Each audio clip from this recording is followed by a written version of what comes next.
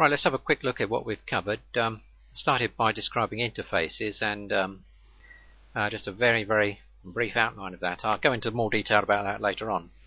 And the reason I did that, of course, is because packages can contain interfaces as well as classes, so I thought I ought to give you some idea of what they were. Okay.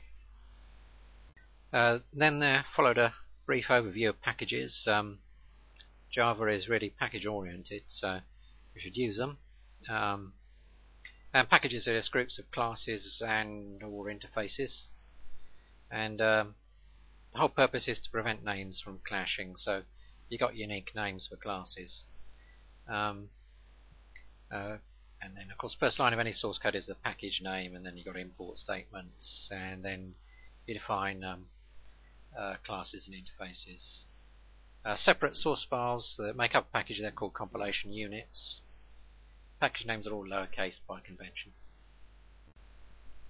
What about package names? Well, there's a convention here. You reverse the company domain name, or corporate if you're American. So you get a unique name basically. And the fully qualified name of any given package is what any given class rather is. Well, you just stick the package name in front, or of course or interface, of course, because what I'm saying about classes applies to interfaces in these packages as well. And that makes sure you don't clash. If you divide up your problem right, so you've got people working on the security side of this, and other people working on the overnight process, and someone else working on the server, and you divide it up like that, with any luck you won't get name clashes. And that's why they divide it up like this. Inside a package, everything can access everything else, but from the outside of the package, things outside can only get things which are declared as being public in the package. So that's just worth noting. Now for a specific implementation here, you're going to at most have only one public class per source file. Let's put it there, this compiler. And if there is a public class in the source file, the name has got to match the name of the class. Otherwise it can be anything. Best to have only one class per compilation unit. If you want to access a class in another package, you can use the fully qualified class name. Likewise for interfaces. It's more common to use the import statement though, and there are two forms: fully qualified and import on demand.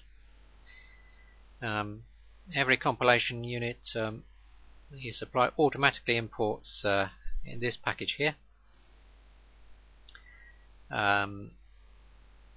Compilation unit source file is laid out like this: package statement first, followed by import statements and classes and interfaces.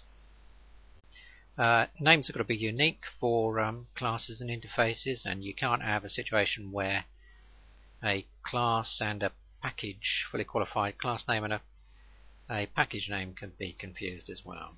That's not allowed. You have to be careful here with Windows. Windows, of course, doesn't distinguish between case. It's case insensitive, and Java compiler isn't. Specific detail about the standard Java compiler. It stores stuff in a hierarchy like this for its classes, and it expects source to be in a hierarchy like that as well. Generally a good idea too. By default, the compiler puts class files into the same directory as the source, but you can make it go somewhere else just by using the -d option. How you get around typing specific names that are not easy to put in.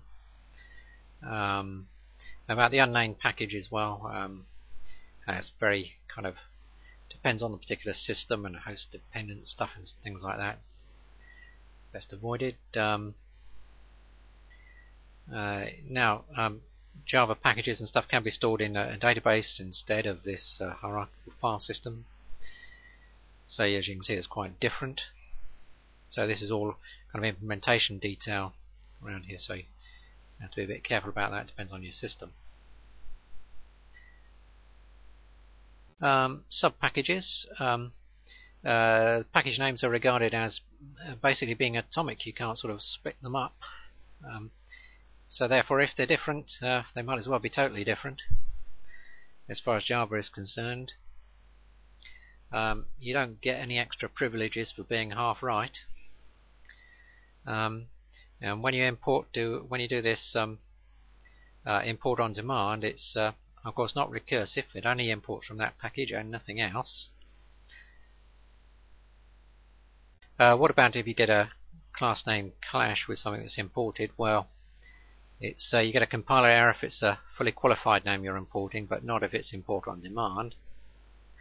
And it shows you that import on demand is not the same thing as a fully qualified import for each of the public classes. Because if it was, you'd end up with a compiler error, but you don't in this case. So they're not actually equivalent. There's a bit of a subtle distinction there. Static imports. You write it like this: import static. A lot of people don't like it, including me. It can lead to some very bad code. You have to specify a class name here, not a package name. Class name. And if you do that, it imports every single static member, whether that's a variable or a method. And that can cause confusion and difficulty, so you have to be careful about that. Well, don't use static imports basically unless it's well justified. And by that I mean that it's obvious what it is and where it is, and it's used frequently. And by obvious I mean obvious not to the programmer who's writing it, but to any programmer who comes afterwards to debug it. That's the important thing. Then it might possibly be justifiable, otherwise best avoided. That's about it, I think. Right, that's about the last word that can be said on packages, I think. Maybe I could say a little bit more about static imports, but I don't think it's probably a good idea. It would only encourage people to use it too much. There's quite a bit more I want to say about interfaces. There's a lot to say about interfaces, and a lot more to say about classes as well. I haven't discussed abstract classes yet. They're just a special type of class. And of course nested classes as well. Yeah.